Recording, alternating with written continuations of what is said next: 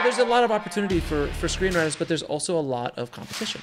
Yeah, it's easy to get lost, just for the reason you're talking about. And one of the things that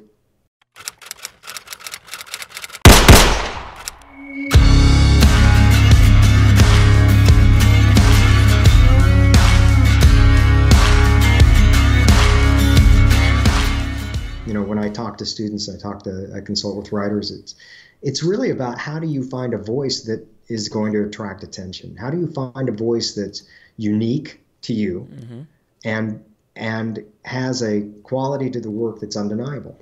Right, exactly. And those are the things that you have to really focus on when you're starting in the craft.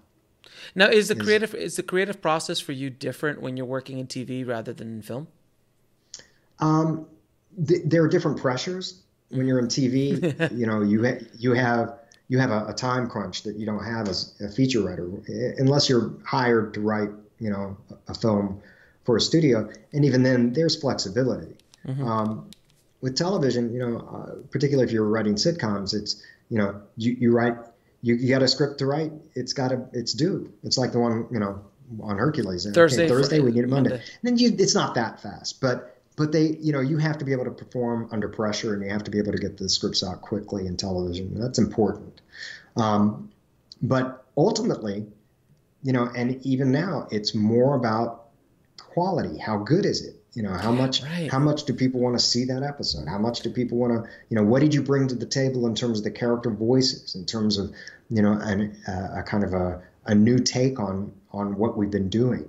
And particularly in television, when I was coming up, you wrote a spec script of a show, right? And then you didn't give that to the show that you wrote because they wouldn't look at it. You gave it to somebody else, and they looked at it and went, "Oh, this is great," and you got a gig off of that. Now, most shows are not really interested in looking at specs as much as pilots, and certainly the representation out there, much more interested in seeing somebody with original work. The problem with that from a showrunner's perspective is if you write an original piece of material and I'm looking at you as a staff writer on my show, is can you really capture the purview and the characters and the voices and, get the essence of my show? You can do your thing, great, but can you do mine? And that's where the idea of having a spec sample is also a great idea. And I always recommend that if you're going to do that, have a pilot and have a spec. Find a show that you love, do a spec episode.